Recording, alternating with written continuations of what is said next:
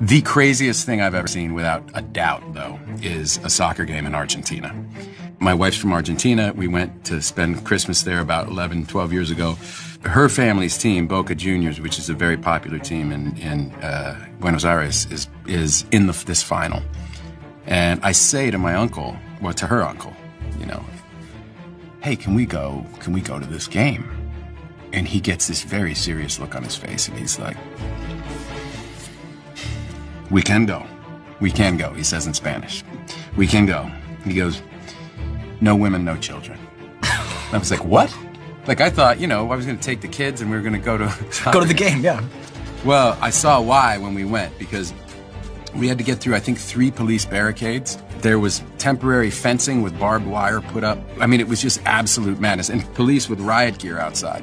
And if this is the field, people were sitting here and people were sitting here, kind of like as if in the 2 end zones, what would be end zones of our football. And there was nobody sitting in the best seats, right? Because that was the distance that people could throw things and hit each other. Our team won. The other team's fans are filing out. And the trophy presentation finishes, and I say to Hector, I'm like, you know, should we go? And he goes, no, we still. And it was because they needed time to get out of the neighborhood where the stadium was. And you had to give them like a 45-minute head start.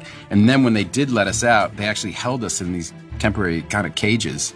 I was like, what are we waiting for now? And they're like, now they still need 5 more minutes to clear the neighborhood. I mean, it was absolutely crazy. Like, definitely the craziest sporting event I've